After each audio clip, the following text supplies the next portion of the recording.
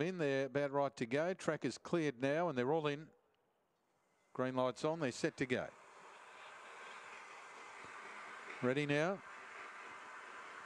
Racing, Wicked Maiden flew out, goes through to lead initially, although headed by Back Ruby and What's That going up very fast. Deeper out is Midnight Josie as What's That takes the lead, followed by Putt for Par, Alexa Daisy.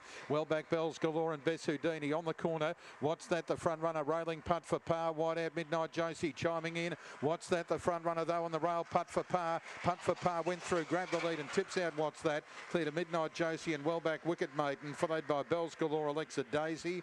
And well back would have been Back Ruby and Bess Houdini never came into play. And the run there's around 22.21. 22.21. And Putt for Par, number 4, gets up on the fence here to prevail. Number 4, Putt for Par, the son of Mybro Fabio for Jordan Formosa.